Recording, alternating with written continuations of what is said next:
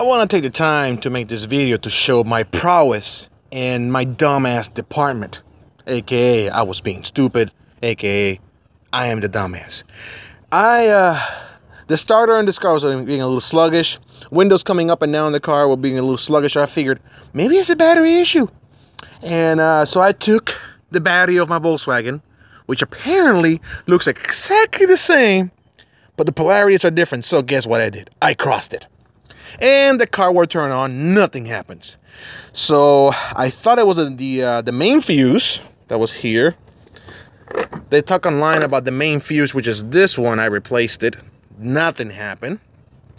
And then they were talking about some number 80 fuse that apparently is on the positive side of the battery, and found it. That's the one. It's this fuse right here. It actually has a little cap. I destroyed it. And if you look closely, you can see the fuse is blown. See? Not blown, complete, blown.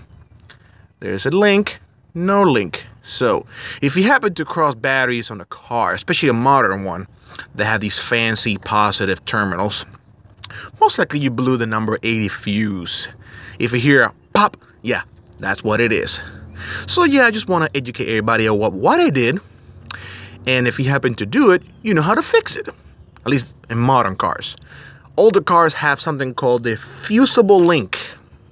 Something like that. You might have to Google it. But just find out my car doesn't have that. It has a fancy fuse like this. Probably be like 40 bucks, I bet. Anyway, thanks for watching. I just want to show you, again, my prowess of my dumbass department. Thank you.